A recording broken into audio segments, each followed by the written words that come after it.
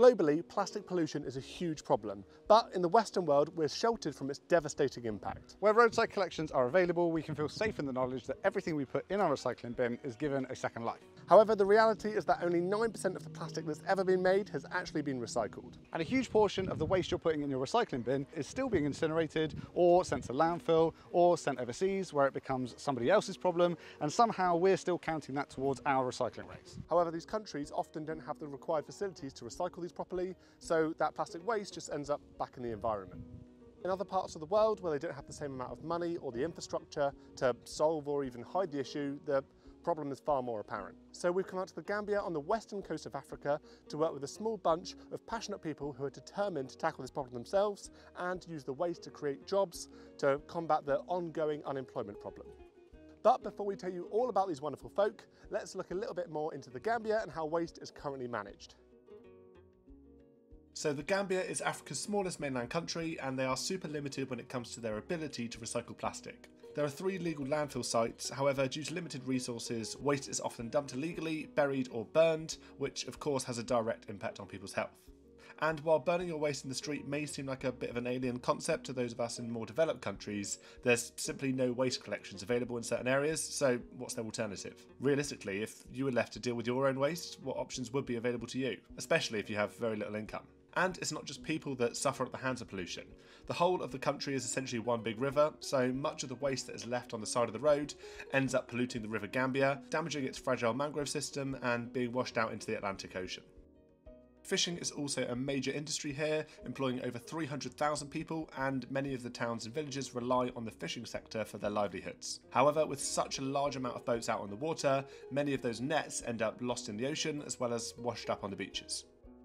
And speaking of livelihoods, the Gambia ranks at number 174 out of 193 countries on the Human Development Index, which is a global measure of a country's standard of living, access to knowledge and health, which puts it in the low development category. So what can be done to tackle these issues? Well, in the coastal town of Gunja, 4 individuals have come together to try and do their part to reduce the amount of plastic waste that is going into the environment, raise awareness on the issue and create job opportunities. This is Babacar, and along with 3 other founders, Rebecca, Aliyu and Bai, they have set up Precious Plastic Gambia, a company that takes plastic waste and turns it into brand new products that are made with the circular economy in mind. We set up Precious Plastic Gambia to tackle the issue of plastic waste problem in the country, simply because in the Gambia many times people dump or bury plastics which actually end up in the landfill or in the water bodies, affecting marine lives and also our environment in general. So we come together to create solutions instead of problems, and also to tackle the issue of unemployment among young people and people with disability. So with a clear mission in mind, they took their plan to the National Environment Agency in the Gambia and were able to get a grant of around €20,000 to cover the purchase of the necessary machinery and training needed to make this happen. So that's when they came across our good friend Rory from Sustainable Design Studio, who you may remember from a bunch of our other videos, as he offers a range of machines and moulds that can turn plastic waste into brand new items. What's that? And that's where we came into the whole story. So Rory reached out to us to see if we'd be interested in coming out to the Gambia with him to help with a bit of the training as well as document the whole process. And as video making and plastic recycling are 2 of our favourite things in the world, we of course gladly accepted the invitation. So here we are at their workspace. They received the machines prior to us getting here, so first on the list is to finish getting these set up so that we can crack on with the training. They've gone with 3 different machines to get their workshop going. Firstly, an injection moulding machine that will enable them to make smaller, more intricate items, an extrusion machine that will let them make larger things like beams and bricks, and thirdly, a shredder, which means they can granulate the plastic that they collect and clean so that it's ready to be recycled. So having these types of machines really helps small businesses like this stay sustainable, not just in terms of recycling, but also just getting to a level of production to be a sustainable business, turning a profit. And you don't need the same level of investment as you would for a large-scale recycling factory.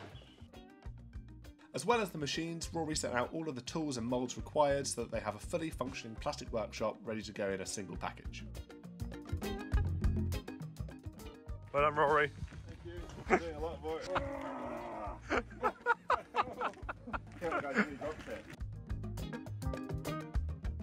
Right, so after a busy morning of machine setup and maintenance, we've now got a workshop that's looking great. We are slowly getting used to the temperature out here because it's a little bit different to back in England, but that's all right, we will manage. So this afternoon we're having a session on how to identify plastic because they're mainly looking at recycling PE and PP. And then after that we've got the compulsory and super exciting health and safety session, which everyone is obviously pumped for.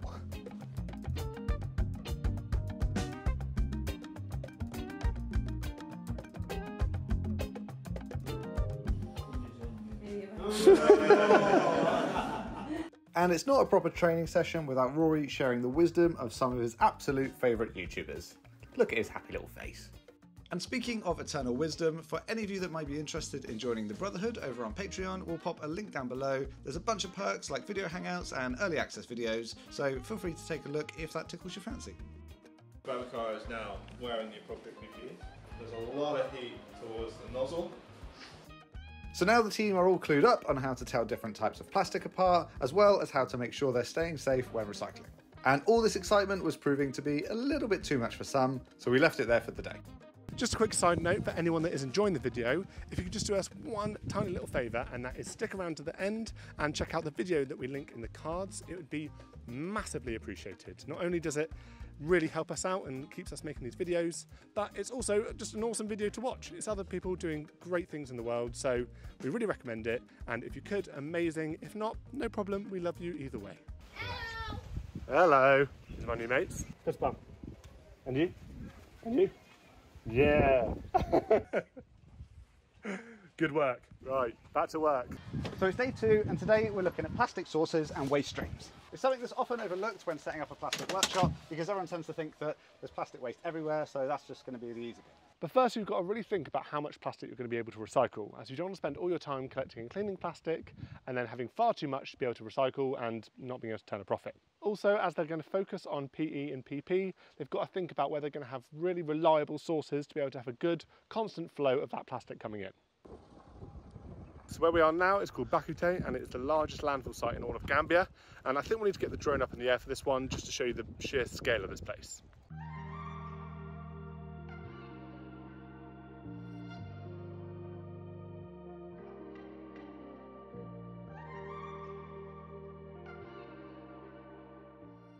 It is always pretty harrowing to come to landfill sites and see the sheer amount of plastic waste that we produce.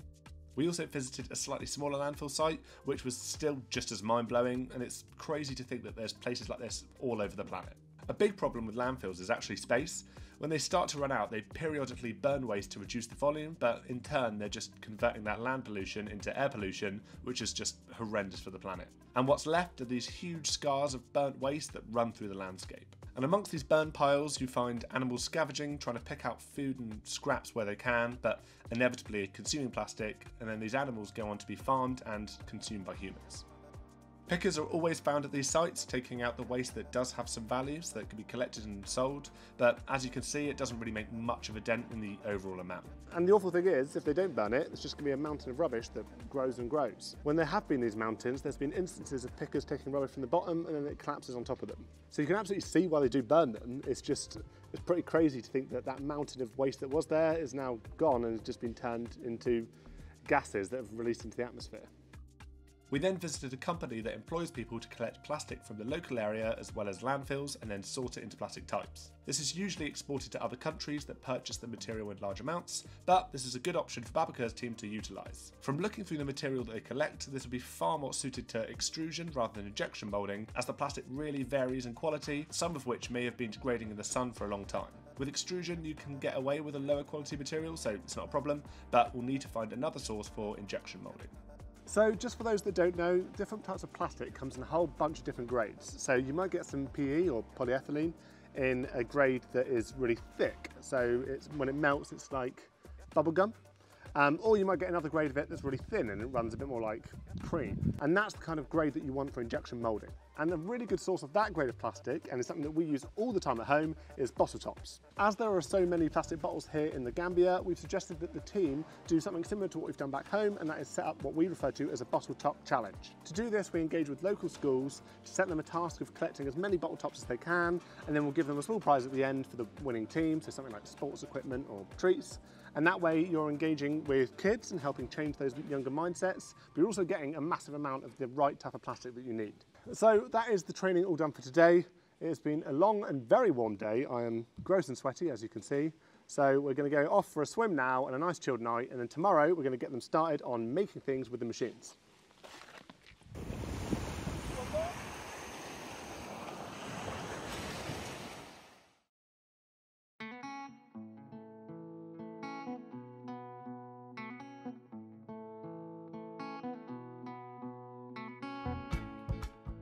So the guys are currently doing a quick demo of all the different machines before getting everyone to have a go on every single machine. Babacar has already got a team of 5 people in place that he's going to be working with to actually produce all the products, but we always say it's really important for everyone in the business to have a go on the machines just so they fully understand the process, because it's just really important no matter what role you're doing that you understand how everything's made. This is always the really cool bit to see, as every time people make something themselves for the first time, they always get super pumped, and you can just feel the motivation and excitement in the room, which is just absolutely awesome.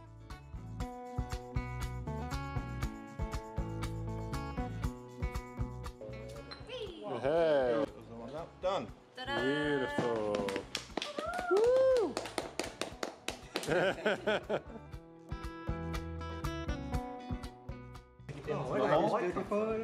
Okay, going now.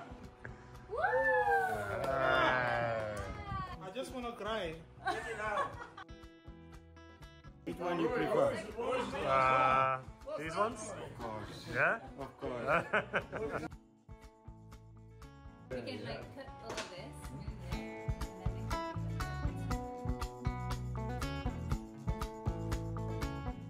It's good, eh?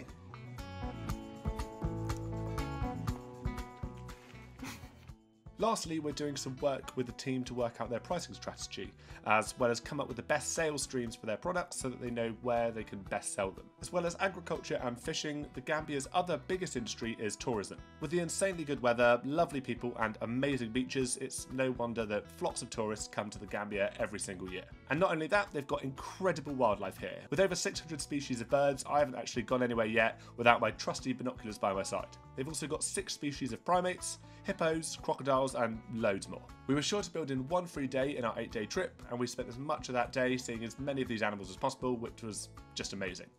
Right, so after that slightly nature-loving tangent, we have figured that the tourism industry is definitely something for the team to take advantage of here for when it comes to selling their products. So while they have a whole bunch of different moulds here, we have suggested that they focus on the following products.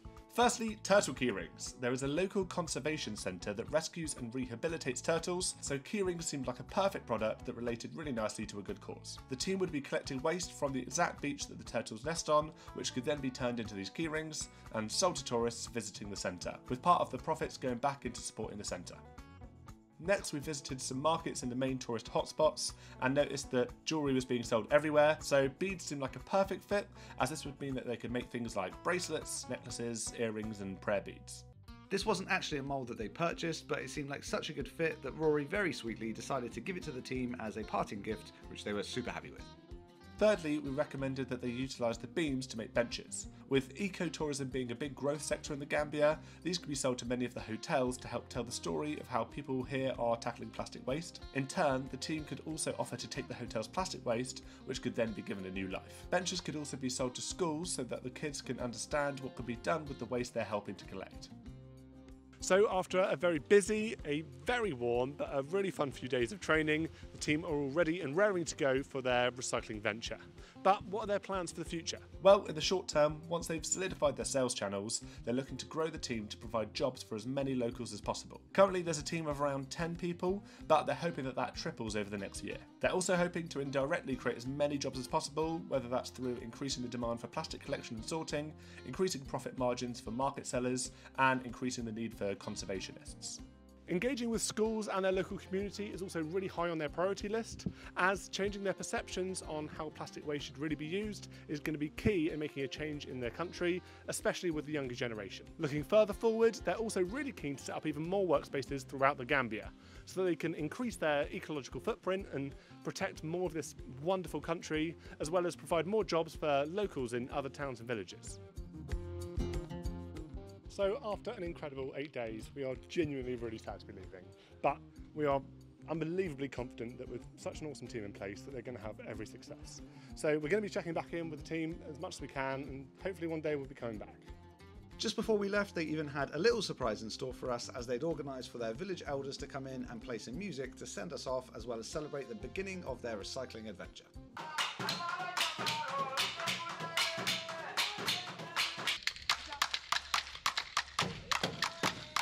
They even spotted some of the recycled plastic beams we've been making and were extremely excited to make these into some instruments for themselves. Overall, it was a massively eye-opening experience and really interesting to see a perspective from a completely different part of the world. And what's going on here is just one example of one tiny country, when in fact this is the case all over the planet. So all we can hope is that more and more passionate activists like Babacar and the team follow suit, because ultimately the potential is all there within the recycling sector. Much of the technology and skills exist and are readily available. The only thing that's missing is investment. But there are all of these bodies out there that have grants and funds available, trying to figure out where to spend their money. So hopefully with more startups like this one here in the Gambia, more people are going to be able to focus on helping clean up this planet of ours, and in a way that could support them and their local community. So, as you may be aware, our channel is all about how we can all make a difference to this wonderful planet of ours through plastic waste. And as we mentioned earlier in the video, there are some other awesome people in this world doing amazing things for our planet. Planet Wild are a global community of individuals deeply passionate about the environment and giving back to nature. Every month they embark on different missions, from cleaning up our oceans and the environment to bringing back endangered species. They document the whole thing and release a full video over on their YouTube channel so you can see the difference that they're making. In their latest video, they're showing how to connect the vast stretches of unused land between power lines into flourishing meadows of biodiversity where they can provide a sanctuary for native plants and endangered species. And all of this is made possible by wonderful people like you supporting them. If you become a member, you're not just standing on the sidelines watching things happen, you're an active participant in frontline rewilding projects. Through their app, you can see firsthand the positive impact your support is making. And that is exactly why we support them ourselves. Let's get in a bit of sun. Why not, eh? We're in Gambia, it's the last day. So join us in supporting Planet Wild, and together we can make a real difference. The first 200 of our amazing subscribers will get 1 month's free membership using code BROTHERSMAKE. And if you could check out this video that's on screen now, you can see firsthand the difference that they're making. Thank you so much for watching this video. A huge thank you to Precious Plastic Gambia for having us, and a massive thank you to Rory for inviting us out on this huge, amazing adventure with him. See you on the next one.